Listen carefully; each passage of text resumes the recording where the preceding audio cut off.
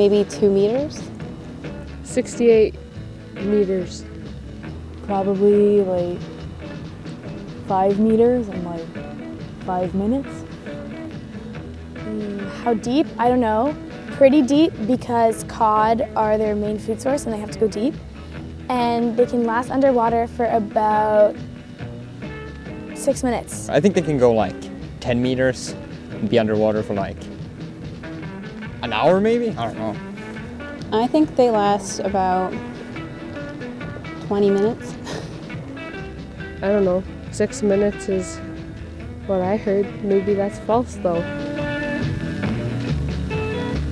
Thick-billed murres are what we call pursuit diving seabirds. So what they do is they fly out across the ocean to where they think they can find a fish, they land, and then they duck under, and then they flap their wings underwater and they go down and down and down and down and down until they get to sometimes deeper than 200 meters, which is totally wild. They'll grab a fish and then zoom up to the surface, and that might take them 5 minutes.